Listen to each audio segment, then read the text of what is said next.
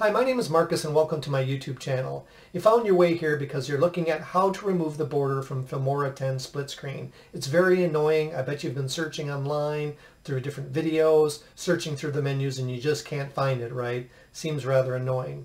Now the first problem here is that we all, I think, want to go and double click on split screen.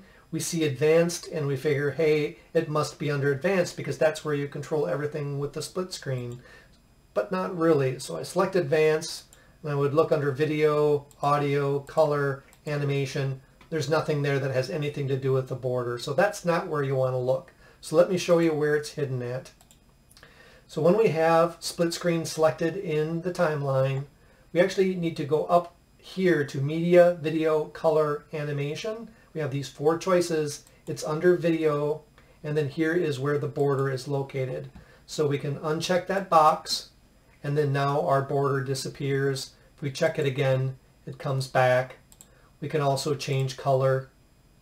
So that's where it's hidden. So don't go under advanced settings for your split screen in the timeline. Just select split screen, video, and then uncheck the border. That's how you remove it. If you found this video helpful, please consider giving it a thumbs up. Also, please consider subscribing to my channel. I hope you have a wonderful day and keep on creating with Filmora 10.